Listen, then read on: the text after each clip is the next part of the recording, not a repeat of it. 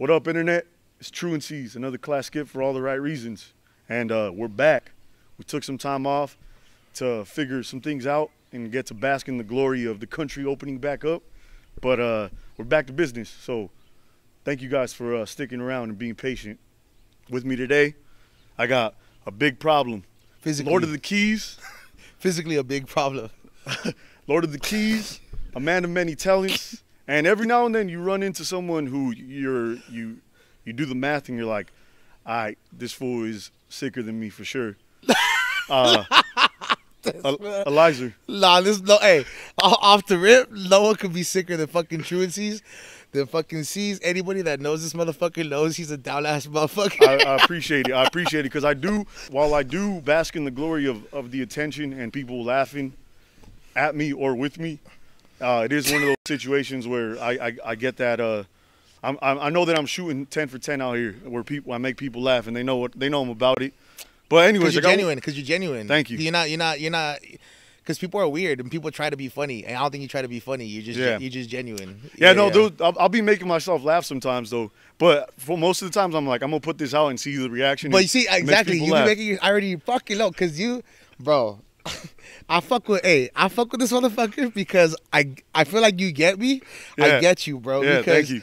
Because one time, man, you gave like a perfect psychological breakdown of me. You were like, yeah, I used to think Kennedy was that motherfucker, but this motherfucker's crazy. Yeah, he's just a real life trip. Like you hang out with him, and then you're like, wait, am I fucking high? Am I this? Yeah. That's the truth though. But I know it's because you. Yeah, bro, it's like the Andy Kaufman shit, bro. You're in a social experiment, dude. Dude, and it feels like that. As we get older, I think about how we no longer need drugs to trip out on life. And sometimes it's good, sometimes it's bad. Where you'll look back on like the state of the world and where we're at, and you're like, yeah, dude, the last thing I need to do is take another tab. Because the world's already crazy. You know what I mean? Yeah. But then I'll meet someone like you, and I'm like, yeah, I don't need drugs to fucking trip out on life with this fool, because you're one of a kind. You truly are. Elyzr, let me give you the proper introduction, motherfucker. I just got psyched, Elyzr, man. I got psyched. We got Elyzr with us today, man. Yeah. Nah, thank you though. The last time you were here on an interview, it was in a faction of Brother Smack, which I love and respect what you guys are doing. But now that I got you here on the solo, I'm glad you rolled through. So I appreciate you coming through. Yeah, one. Bro. And two, how has the leading up to this point of this year been for you? You've been staying busy, I know that. You've been grinding, putting out projects. Grinding. I'm thinking like I've been helping out people with some projects. But that's what I mean. You're helping. Yeah. Helping out, but you're staying focused, you're staying consistent, Yeah, my shit about to come out probably sometime at the end of this month, the beginning of next month. And it's been in the works for a minute. Yeah, it's been in the works for a minute. We got done maybe we started maybe like last November, and then we got done around like March. Like Brown Boys. Me, Brian, and Blue. Shout out Gonzo. Shout out Blue Tory, Brian Gazzo. Gazzo and Blue Tory, the G. We actually did a lot of it we started the project in Blue's room. We were always in Blue's room. And then at the top of this year, we got a studio. The studio's been a game changer, bro, because finally we could fucking stay up. Like, we couldn't stay up too late at Blue's just out of respect for the pad. I know that feeling. We talked about it on the last interview where, you were talking about at Stretch's house. They would let you guys, well, I don't know if you were partaking in it, but Kenny and Stretch were working on music, and it's very similar to my boy Wes, when we would just make beats and just bullshit and rap till like 4 a.m, and his mom would come in and be like, "Can you guys please turn it down?" You know what I mean? Yeah. And we would, but like it is one of those situations. It is a comforting feeling knowing that you got your own space. And I've been to your studio, and I got to partake in watching you guys work a little bit before the Summer Smackdown. But I want to walk back to you talked about your origin in the Brother Smack interview, but like, let's refresh it. Like, where were you born? Where were you raised? So I'm from Baldwin Park, California.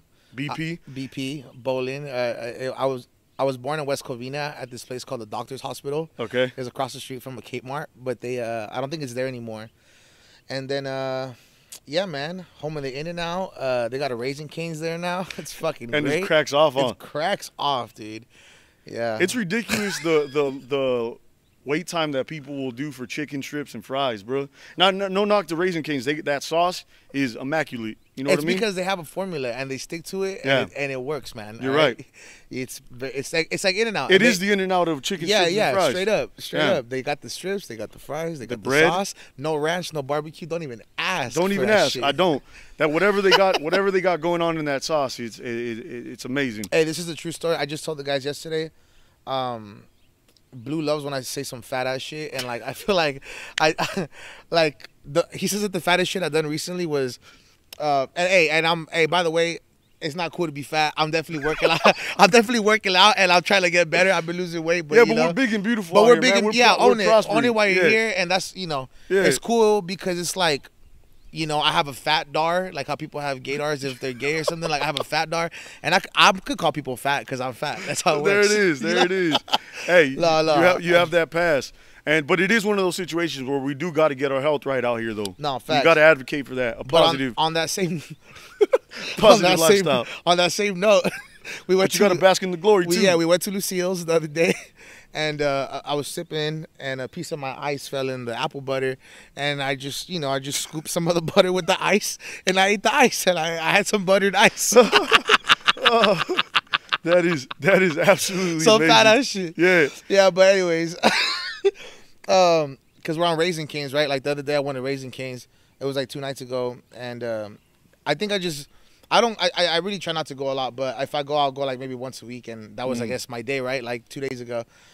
And I fucking I had this ketchup packet, and they have the ones that you could like dip or squeeze them. And I ripped off the parts to squeeze it, and then it wasn't coming out, and I was like, damn, I really thought I got it right. So I had a white shirt, man, from that homie Micah. What's that shit called?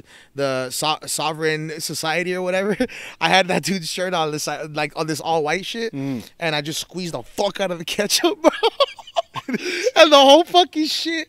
I don't know why they have so much ketchup in those packets. Like the whole shit, bro. All this, all my white sheets, all my pants, bro, all my fucking Air Force Ones. Like, fuck, bro. And I didn't want to like move because I was almost done with my food. So I just finished the food with my ketchup on my body, and then I just took everything off to sleep. That is hilarious, man, and that sucks, man. That's what wearing white is a dangerous thing.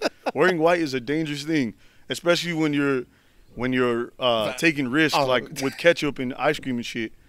But yeah, dude, shout out to being big and beautiful. Yeah, dude. So Baldwin Park, you're still out there? We stay out in that general area, not in BP. I've been to your crib. Yeah. Very hospitable. Your family's very welcoming, for sure. It was a good time. Oh, yeah, you went for karaoke for my mom's birthday. And then also there was a fight happening that night, too. Oh, yeah. That was cool. Yeah. Hey, Spells, do you remember that night, bro? Cease went to a karaoke night at my family's house, and Cease never once sang a song, but everybody's song he did ad-libs for. He did ad-libs and sang over everybody's song. Yeah. He never did a song, but he was featured on every track. That's what I do, though. That's what I do. Shout out to I Need a Girl Part 2. That one's way better than number 1. Oh, and yeah, someone did yeah. it. Someone did it that night. It's a great song. But so Baldwin Park, born and raised, and then how did you get into music? Was this in your blood? Was your family playing like you come from? Are you Mexican? Yeah, we're Mexican. Yeah, my full-blooded Mex? Well, no, I'm not. I was born here, but yeah, my mom is from Jalisco and my dad is from Sinaloa. Oh, I know you're an American. Yeah. American born, but I'm saying is like, I didn't know if you were mixed with like Salvadorian or. Oh no, yeah. Yeah. My dad's from Sinaloa and my mom's from Jalisco. Cool. Yeah, and I definitely grew up on banda and norteño, and I've been playing accordion since I was like 5. Yeah, you talked about that last time. Yeah, but I stopped. I eventually stopped because I got into keyboard and piano and stuff. Yeah. You know? Is there a similar like math process to the accordion and keys?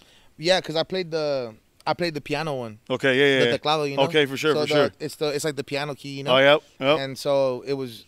So when I got on a keyboard, I was just like, oh yeah. You already knew. Now I can use both of my hands because I could only use my right before, right? I was like, I can use two, you know. Yeah. Yeah, that was sick, dude. So accordion was like the first instrument that you were like, this is what I do.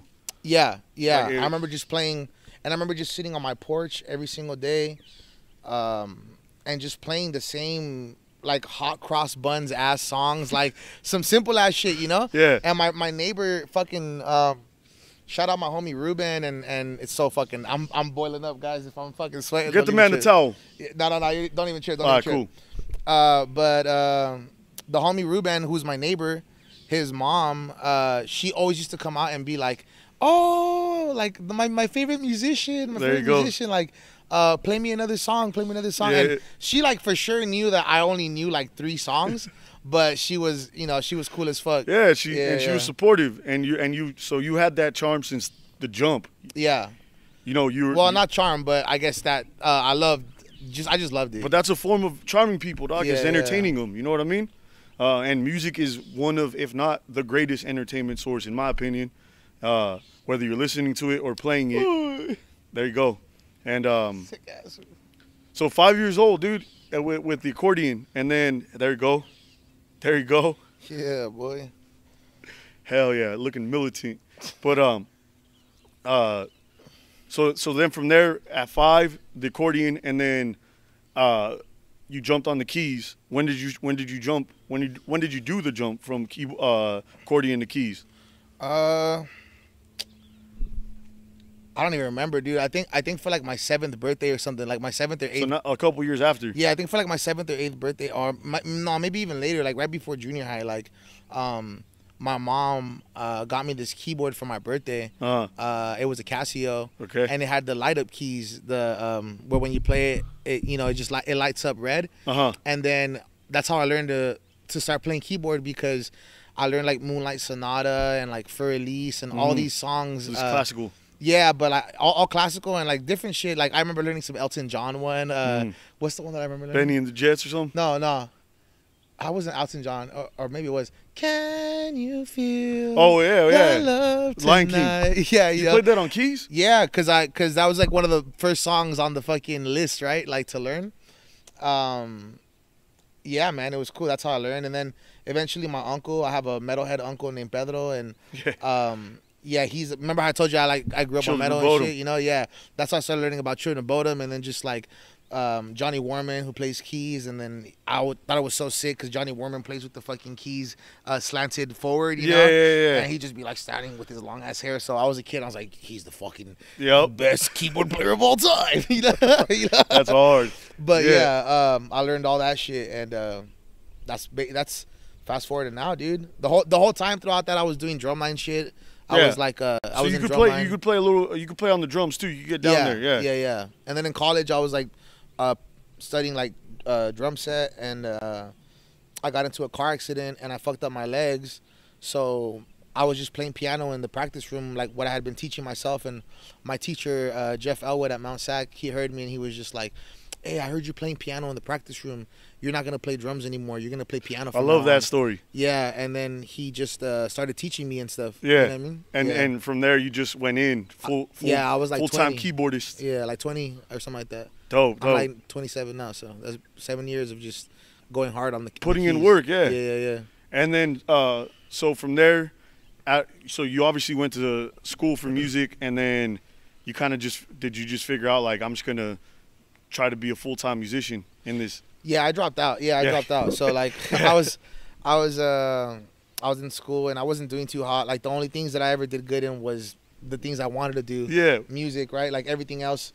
And I've always done good with the actual curriculum. Like I aced all my tests and I would always score the highest on Wooty Woo, whatever. I was usually pretty good at English. That was my shit, you know? Yeah. English and math. But I just never showed up, you know? I never showed up. That's honestly that was honestly my biggest flaw is I just didn't show up and I didn't do the work, which is the 2 main things to being in fucking school. But see that most sick ass fools, they learn that the operation in which college, the road that it designates you for is like you really have to be about working for someone else. Yeah, you get what I mean? I can pinpoint the one quote that honestly probably like shifted a lot of what happened in my life, because my piano instructor Matt Politano, he told me one day in a practice room, bro. It was right towards the end of when I was about to like kind of take off and do my own thing. Like, he told me, you know, I think that now you have all the tools to teach yourself and just get better over time. You know, like they've taught me all the lessons. It's like they've given you a roadmap. Now you got to follow that roadmap on your own. That's a lifelong journey, man. Like getting better with your technique and just your theory. Like it just goes forever until forever, you know, right? And but he's like, I think that we've given you the tools to get better. I think that you would be ready to do it on your own if you wanted to. You just remember, in the real world, if there's a gig for piano and it's you versus me, who do you think's gonna get that gig? That's what he told me, right? Yo, there you go. You know, yeah, like telling me that, you know, he obviously plays piano better than me, so it's a cutthroat world out there. But I'm gonna let you know right now, Matt Politano, you can't make a beat like me, and you can't rap like me, big dog. There you go. And those are facts. Those are facts.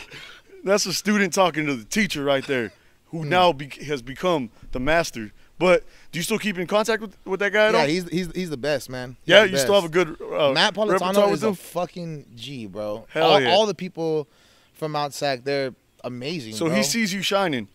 I don't know. Hopefully, maybe. I don't even know if he follows me. I know I follow him. For sure. But I'm saying like you haven't came in contact with him since college. I like comment on his stuff from time to time. Like I definitely say what's up. Also, my drum instructor from college, Andy Sinisi too. He was a real one. Always just like encouraging me, like, dude, you got this, hombre. Yeah, man. Like you got this, bro. Like, you know. Yeah, they saw the talent in you from the jump. They see what we see you doing out here. You know what I mean?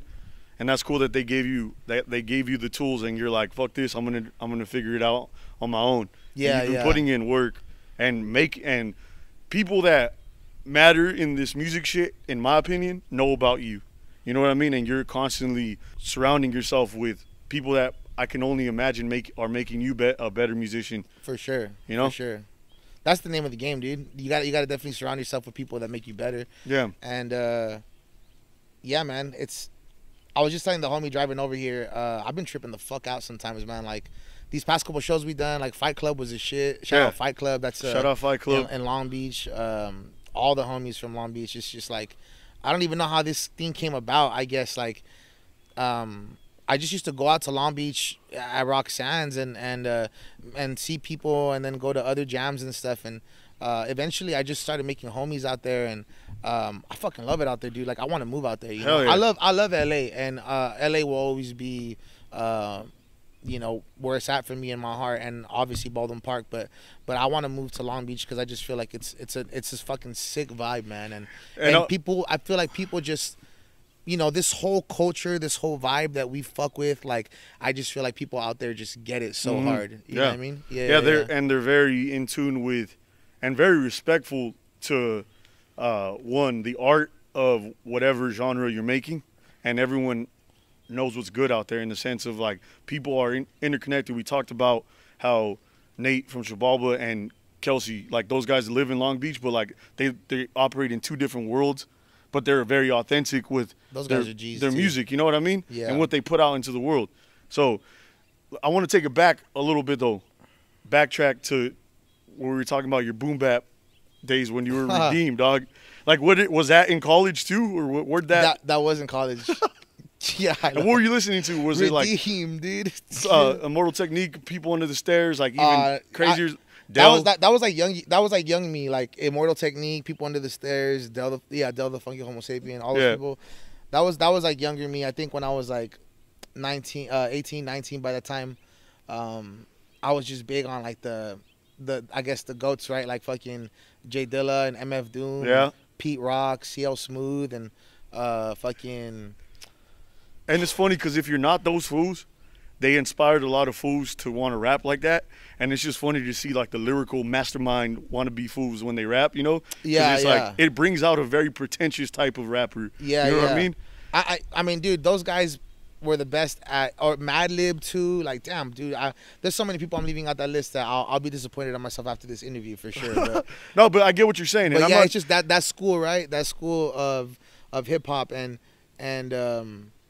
you know, I fucking grew up on like the Big L 7-minute freestyle type shit, like all that shit. I was like, just bumping that the other day here. Still mind blown by it. Yeah, that shit is gas. Yeah. So all that, you know, and just being obsessed with like finding when I was first putting stuff up on SoundCloud, I was finding like type beats like serious rapper type beat, like, you know, like melancholy instrumental type beat, like, you know. So, yeah, I know exactly. We all went through that phase. And I think it's funny though. You were rapping too, no? Yeah, but and I never really got into like the whole backpacking aspect of it, but I was definitely around a lot of people that were. They were like wannabe rappers. You know what I mean? You know what's crazy too, bro? I never understood the phrase backpack rapper, but I always knew that I was one, and I always knew that I. Oh, they exist. I always knew that I was one because I guess someone pointed it out to me one time that I just moved like that at the time. Yeah, you definitely when you say redeem and who you are now, I was like, oh, that fool for sure went through a backpack rapper phase. You know what I mean? For sure. And it's crazy on the bus, bro, man. People, dude, man, I feel so lucky to have the experiences in life that I've had, because even from like ex-girlfriends and old friends and stuff, like, man, I was all up and down throughout my 20s, like, you know, just I was all up and down LA and Long Beach, but especially LA, bro. Like, always in fucking downtown, always in South Central, always in Watts, always taking the blue line and the green line up the 105, the blue line from fucking downtown to South Central, and then the fucking red line through, like, all these fucking lines. I would just be up and down that bitch and on the fucking buses all the time, bro. And what were you doing? Catching shows or just wilding out in the streets? Hell nah, simping and fucking just being out here fucking moving around and not even doing moves at the time, bro. Just fucking smoking drugs and fucking doing bullshit. You know what I mean? That's what I mean. Yeah, and that's where a lot of that, and like I said, complete no disrespect to all of the legends we just named that influenced you, but if you're not them, it breeded a lot of these like wannabe, like I hung out with them, and it was funny to me because they were listening to the rap that I was listening to, like Pusha T and Kanye at the time, and they're like, "This is whack. This ain't even real hip hop." You know what I mean? Oh yeah. And that's where that mindset of like a lot of backpack rappers, old head mentality, right? They're even I would, in a lot of ways they're worse because they hate where the state of music will always go to, like the ever changing trends of it and all that stuff. And they act like it's still the 90s in a sense of like where they're still struggling, and they're talking about like you know, smoking drugs under a bridge and shit. And it's like, man, you're 30 now. Like, what's wrong with you? Yeah, go take care of your family, bro. Go take care of your family. Yeah, and that's the thing. It's like, shout out my backpack rapper homies and all that stuff. But it's always funny to me because I went through that phase in my early 20s, like 18, 19, 20 to like 22. And then I realized I was like, oh, this is where you become a bitter ass fool in the streets. Like, life is constantly a struggle for you because you're not making moves. You know what I mean? In life. Also, I don't even think it's an age thing either, because I think you could be as old as you want and make things happen. I think people let themselves get defeated by that concept of like, damn, I'm 33. It's over for me. Like, I don't got a shot. Yeah. What you mean, bro? Like, I don't even know how old Benny the Butcher is or these fools, but these fools. Oh yeah, they're in. Fool like popped off when he was like 38. Exactly. Or fucking, yeah, no, they're in their mid 30s right now. Yeah, or 67 or however old. Yeah. I mean, if you look at that, and that's very true. A lot of these artists, there's like every now and then, like the young guys getting money is kind of a new concept in music. You know what I mean? Over the span of time, it was mostly people with already established careers, like Jay-Z. Like, he didn't become the legend that he is now until like in his late 30s. You know what I mean? Mm-hmm. Maybe even early 40s. And it's one of those situations where you look at these people and yeah, it could happen at any time. In fact, I'd rather it be a situation like, I'm glad that I'm living the life that I live right now, because if I was living it at 19, like with the money that I'm making right now, I probably would have been dead, dog. You know what I mean? Like, I would have just cared about one thing and one thing only, and that's going hard with no consequences. You know what I mean? Yeah, bro. Especially when you're giving bread, when you work hard for your money. But yeah, but I just think it's funny that there's a certain part of rap and hip hop that refuses to grow, and they stay with that old head mentality. You know what I mean? That is a good way to put it, man.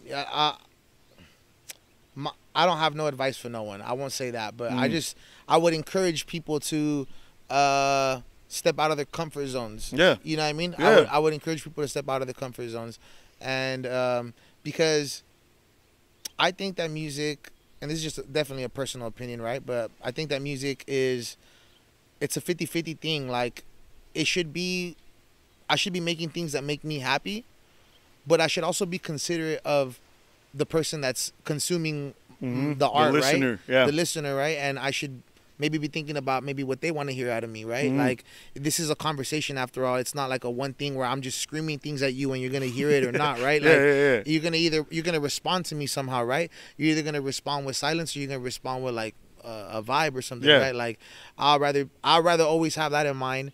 And if that means we make a fucking dance song or an indie song or a fucking hip hop one or a little bit of everything mixed up or whatever the fuck, or a Spanish thing or whatever, like, just follow the vibe. You know, for sure. And that's the thing. You've lived a very privileged lifestyle in the sense of like you never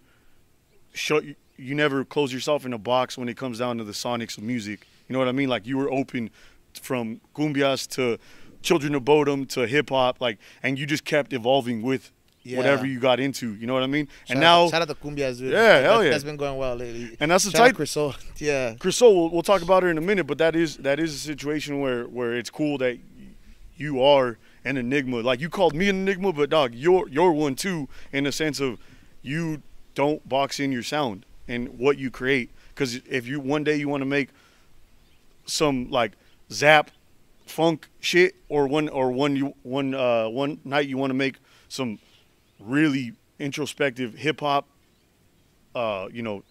lyrical mastermind shit, or you want to make some just like chill, mellow music. You know what I mean? Yeah. You never box yourself in, and I respect that about you. And everyone that you surround yourself with,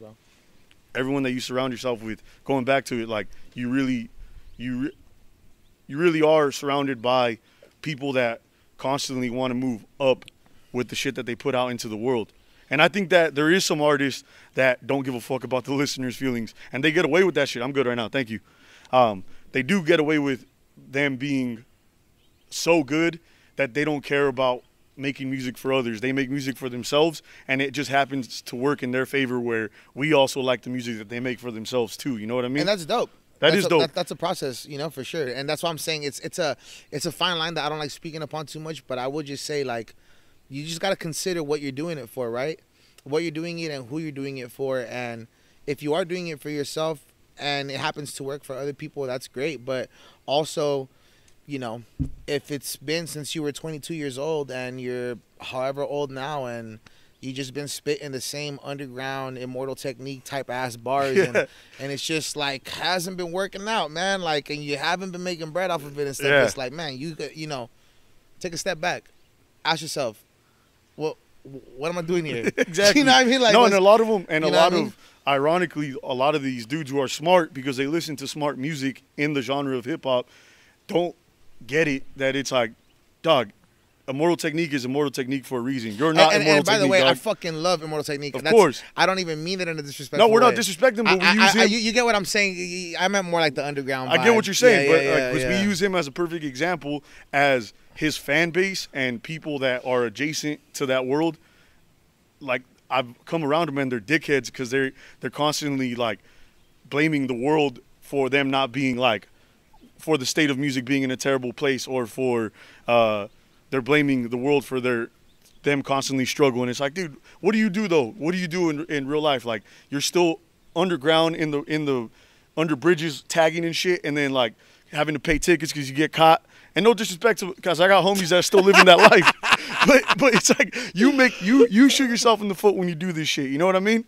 Hey man, hey, shout out to all my graphers and shout out to all my homies smoking under the bridge. But at the same time too, it's like, I'm talking about the bigger picture of where that there's like a very bitter resentment for. There's a bitter resentment in that community that's always irked me, because I'm like, dude, you're still 30 and mad at the world, or you're 30 plus mad at the world, and that's why I stopped doing shows for a long time, and I just started focusing more on the craft because I was sick of the shows when I was doing the Redeem stuff. I was sick of these more hip-hop based shows where I feel like everyone's just too cool for school and just standing there like, yeah, you know, and just vibing and just like. And it's kind of crazy though because if you know? if you're bold enough to conversate with those people, you find out that they are down to talk to you and they're really nice. Bro, here's my whole philosophy but they put on up all these fucking shows, bro. Here's my philosophy on all the, and by the way, man, I just want to preface all this shit by saying, me, bro, I ain't fucking shit, bro. Yeah. I don't got no album out yet. I'm about to put it out. Y'all can make a decision for yourself on what the fuck I'm talking about. Like, maybe this motherfucker's crazy, maybe not. You know what I mean? I'm pretty sure the homies will all fucking vouch for me. But fucking, all I gotta say is just, you know, when I used to go to these shows, the one thing I remember thinking to myself, like, you know, man, this is just fucking high school all over again. And these guys just don't want to show no love, even though if you show love to them, not that it's an exchange where it's like, oh, I showed you, so you got to show me.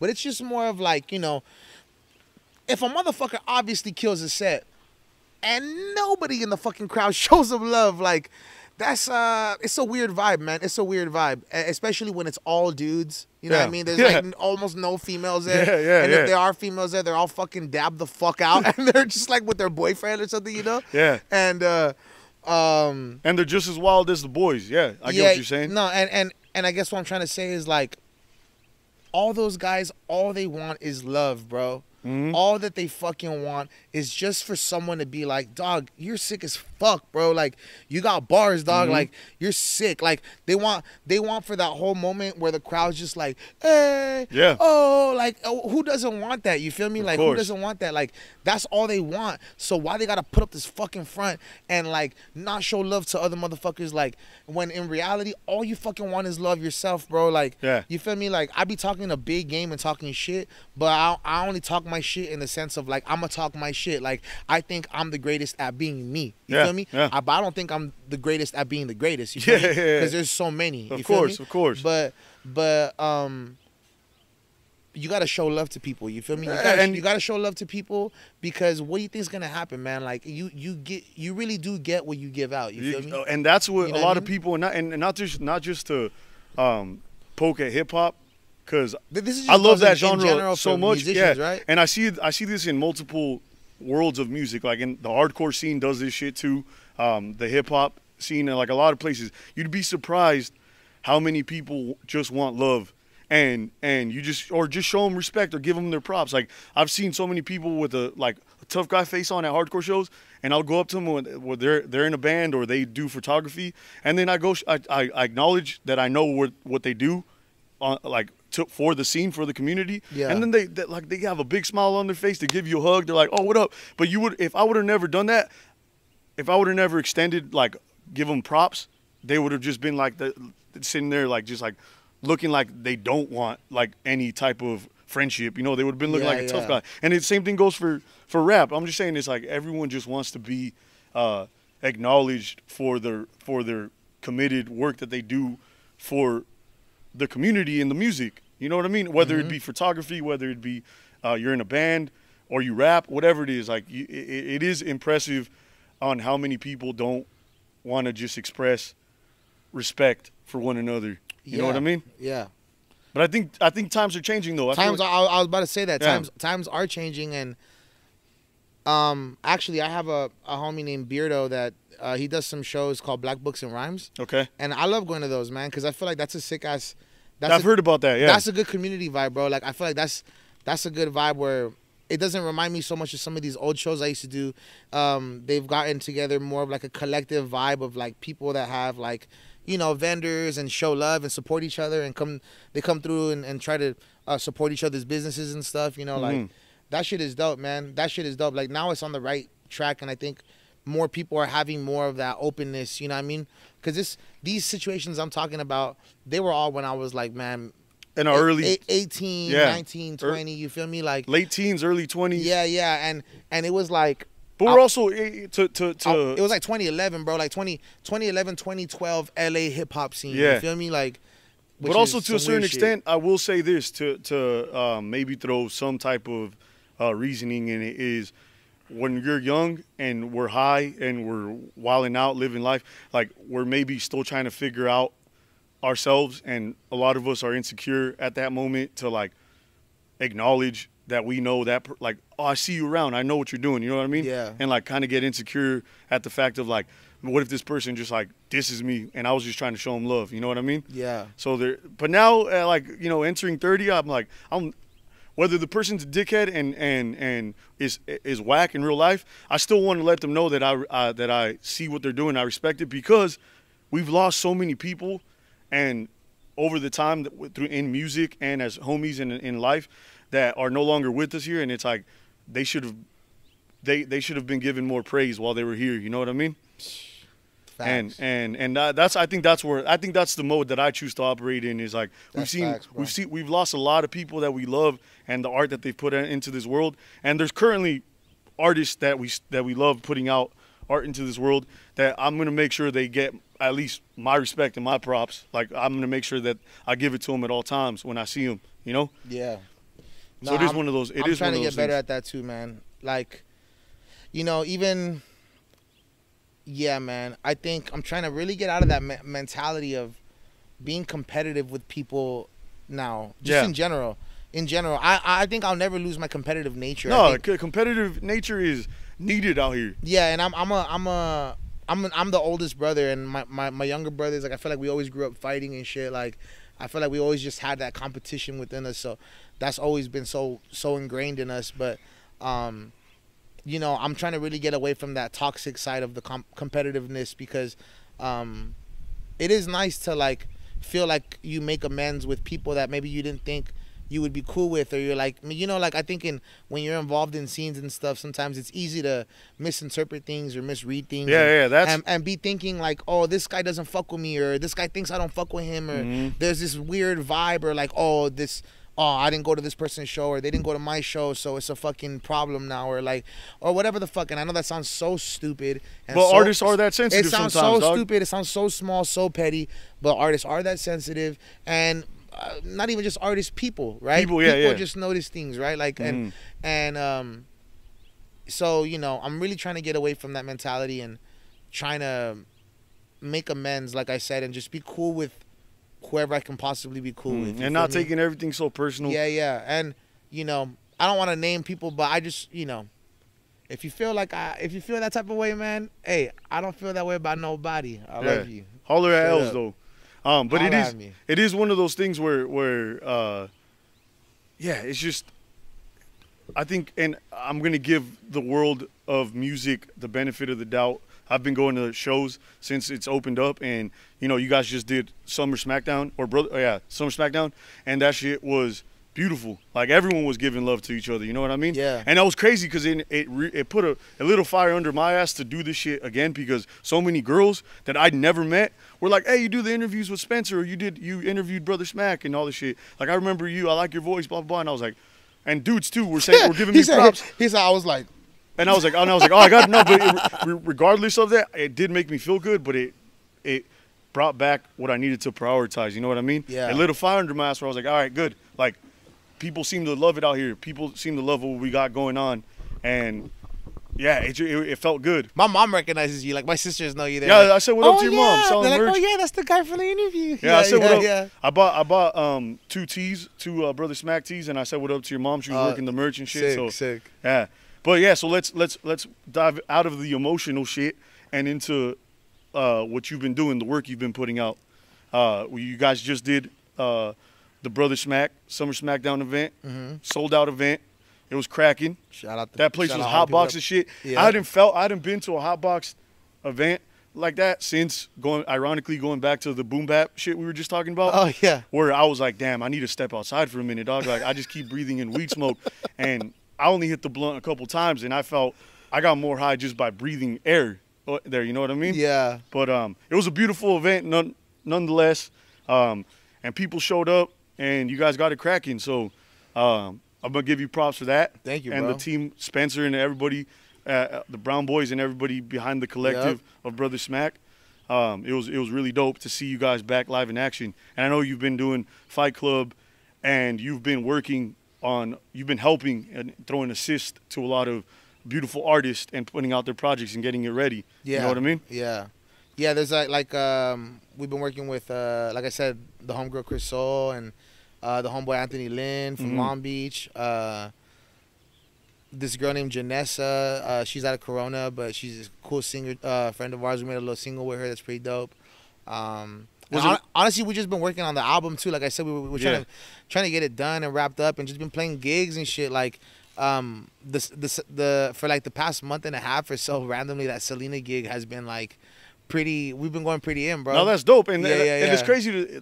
It's funny that I'll always laugh at, and with respect, at the legacy that Selena left for not just the Latin community, but for the world, because she rest in peace, but obviously no new music has been put out since she died, obviously. Yeah. But her music has transcended to the point where, like, I've seen many Selena cover bands, and I've seen Selena nights at clubs and shit, and like for her having a small body of work in the spectrum of music, like it's crazy how it still resonates and it still attracts people. You know what I mean?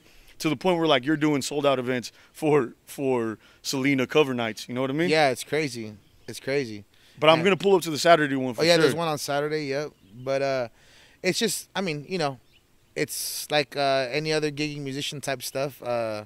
I'm super thankful to be on that gig. The homie Brian and Chris Soul got me on it. But yeah, man, it's, you know, it's a trip, man. It's a trip to see that. Like, I did a Red Hot Chili Peppers gig one time at La Santa, coincidentally, where we're gonna be this Saturday. Yeah. And it was fucking packed out, bro. I never seen La Santa that packed out. Even when we went to go Chili Peppers night. Even when we went to go watch like some more famous acts and shit, it was packed out. But I remember like this one was like line out the door, and it was packed out.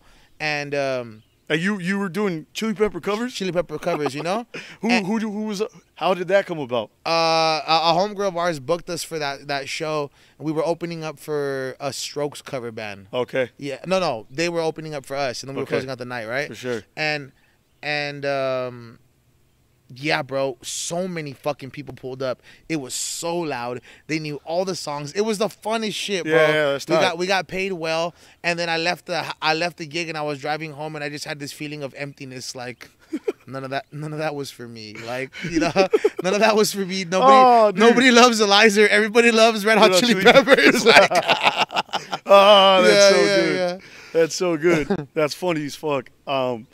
But yeah, like that's another band where their music will live on forever. It's just undeniable. I personally, it's crazy to think that there's bands that are so great. There's artists that are so great that they generate a lot of revenue for other people off of their catalogs, which is crazy. You What's know up with Anthony Kiedis getting away with mumble rap though on tracks? Like sometimes not even saying words. That fool's legitimately got away with not saying words at times, like real words. It worked for him. That's hilarious. Shout out Kiedis. Shout out to Chili Peppers though. Yeah. So you've same been with doing Brandon Boyd, Incubus. Yeah. Remember that one? He goes, "What's This my ego up. I know can each other."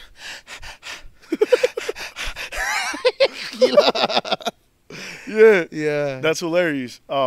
But yeah, so you've been the gigs are back. I mean, fuck, dude, it's crazy to think about when you first did the interview with Brother Smack a year ago, that we were talking about like we don't know when shows are going to come back, and now we're living in that time. Oh yeah, shows have been back and they've been bigger than ever, and people have been showing out for them. People have been fucking showing out. It's a beautiful thing. Yeah. Hey, first Friday of next month, in August, Fight Club again. Yeah. Y'all should pull up. Everybody pull up. It's gonna be a fucking crazy time. Well, definitely, I'm about to that. But in the situation with that is, have you been playing stuff off the new album at these live events? I have. The last Fight Club, I just did only the new album, and hell yeah. Yeah, I'm definitely trying to stay away from the old shit. I just want a new chapter of stuff. I feel like this music is just on another level too. So it doesn't even really make sense to tap back into the old stuff. It's not even the same like vibe or energy. You feel me? So let's get into it. The new project, though, it hasn't been released. Is it? Do you have a title for it yet?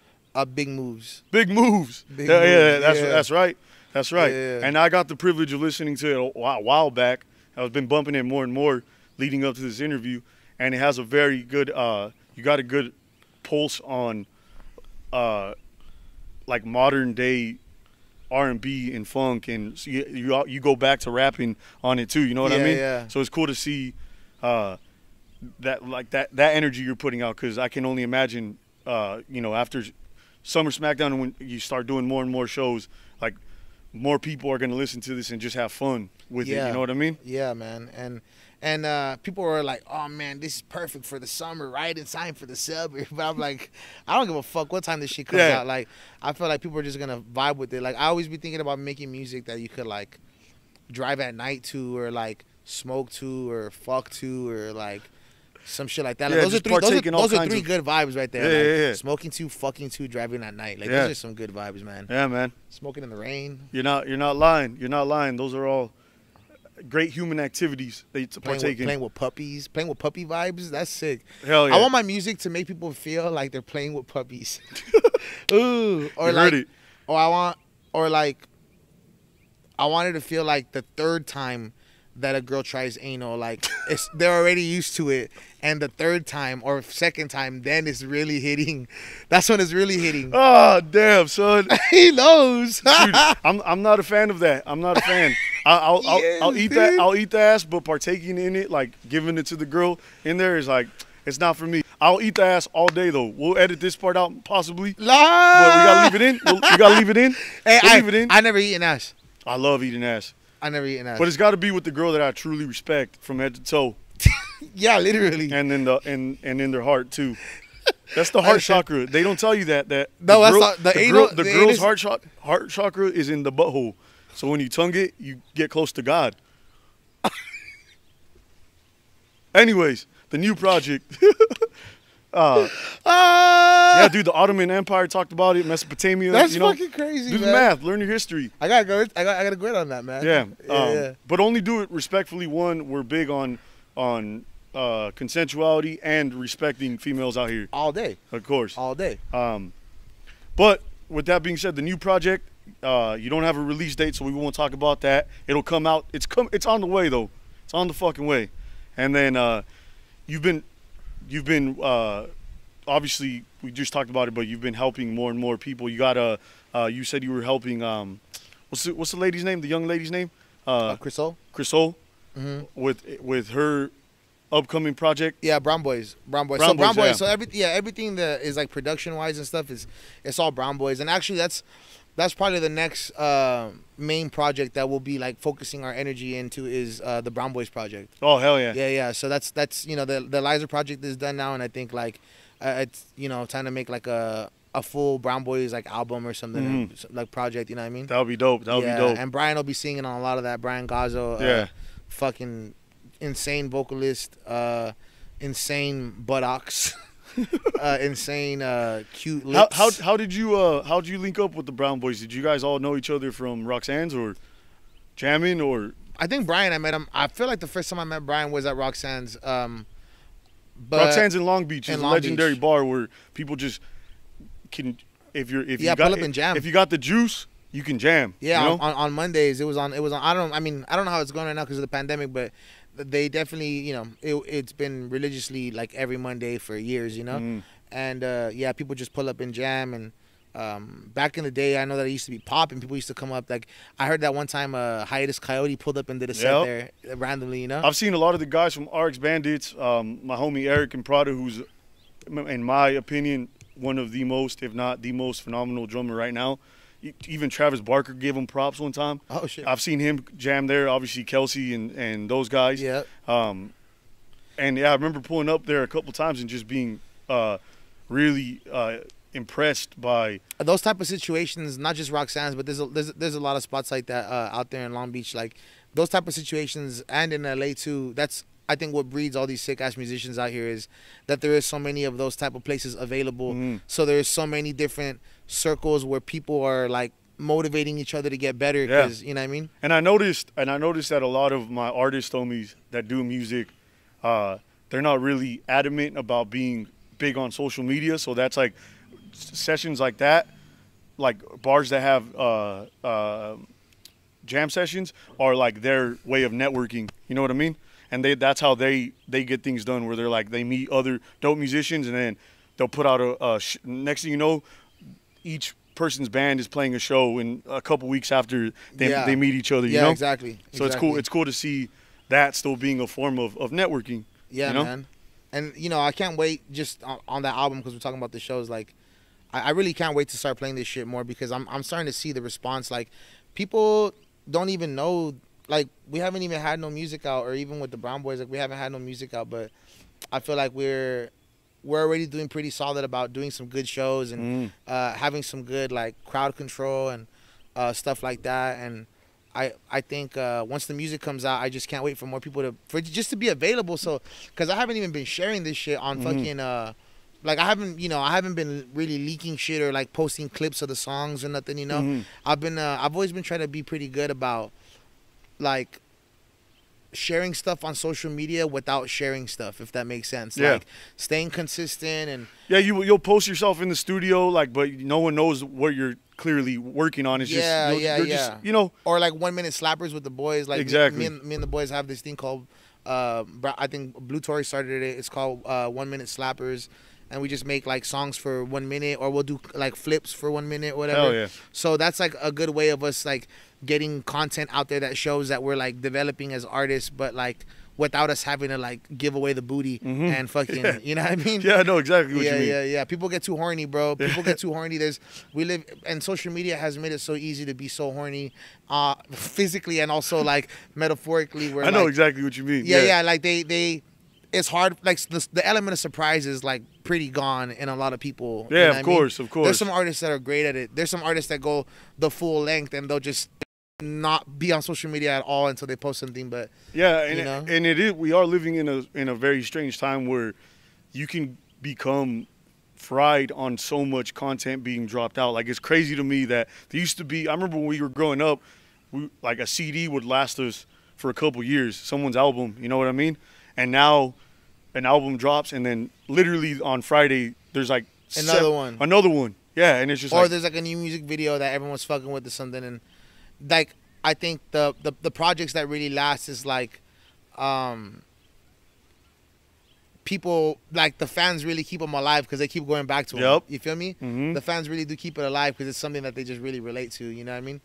It is. We are living in some strange times, but I like it. I like the way people choose to maneuver through social media, not in all aspects, but you know, with streaming services and all that. Like, it is cool to constantly be entertained by new music and new content, even though at times it feels like, Jesus Christ, man, my brain is fried from all this shit, dog. Yeah, also, you know what I mean? Sometimes I feel like, I'm sure we all are either guilty of this or not guilty of this, but, like, you know, I think it's weird having so many people on social media, sometimes people that you may not know 100%, and they're just acquaintances, and then when you run into them at a show or at an event, like, number one, I'm really bad with facial recognition, so I already don't. Sometimes I'll be meeting someone and they'll just be like, "Hey, it's me, dude." Like, you know, and I'm like, "Hey," you know, I don't know who you are, you know. There we have so many, like, acquaintances on this shit that, like, or people that we see every day on social media that when we see them in person, barely do we, like, say anything or talk to them or say what's up. It is pretty weird. You know? But again, I always make sure that I know that I know who they are. Like, I'm tired of that weirdness. Going back to what we were talking about, where it's just like, I know who you are, dog, and I'm gonna let it be known that I know who you are. You know, and whether you're uncomfortable by it, but what's the point of me following you on social media because I think you make me laugh, or you do dope art, or you take cool pictures, or you make cool music? It's like, I'm going to give you your goddamn props, boy. Me and Spencer were saying earlier, I think you're really good at that, bro, because I would say you're probably, aside from my homie Willie, my homie, and actually this for too, Spencer, like, the three of y'all kind of have that in common where you guys are just tapped into, like, so many different circles of people that all accept you so hard that Hell yeah. that rock with you guys so hard. I feel like you guys are like chameleons. Like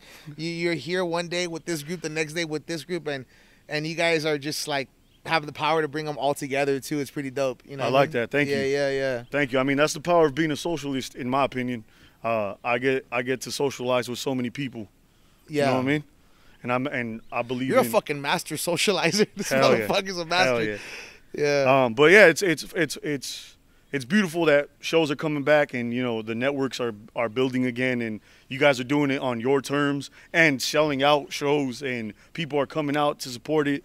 It's really awesome, man. Because not for 1 second after I interviewed you guys last time did I doubt in my mind you guys were going to do cool shit once we were allowed to congregate in person. Nah, you know what sure, I mean, man. And I feel like it's just the beginning, dude. Like, yeah.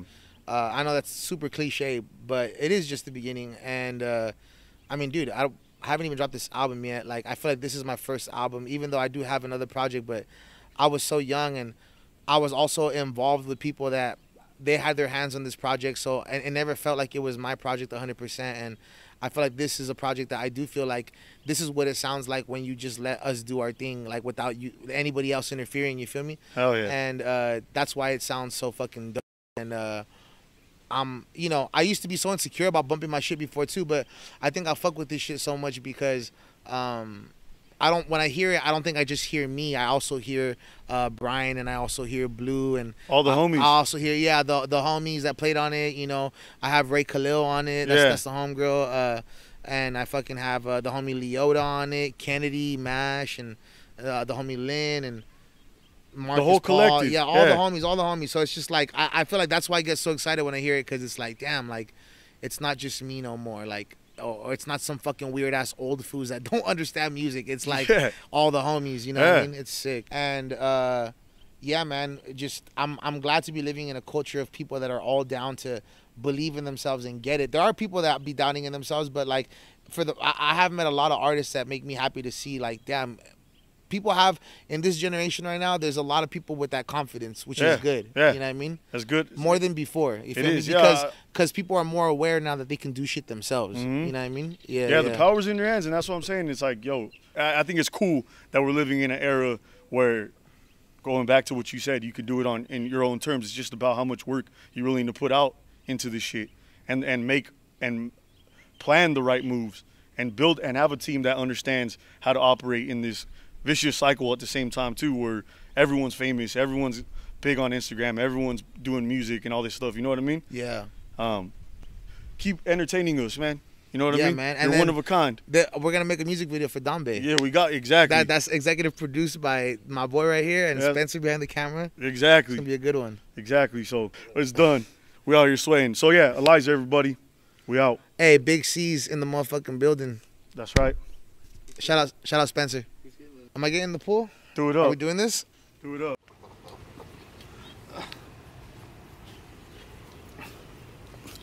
You getting in too or what? I'll get in. Oh my God. There we go. Yeah. It's summertime, baby. Let them know.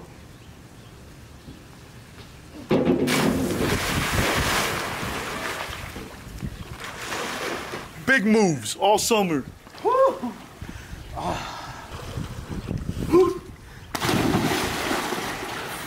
Hey, you too, Rich. Hey. Big moves all summer, baby.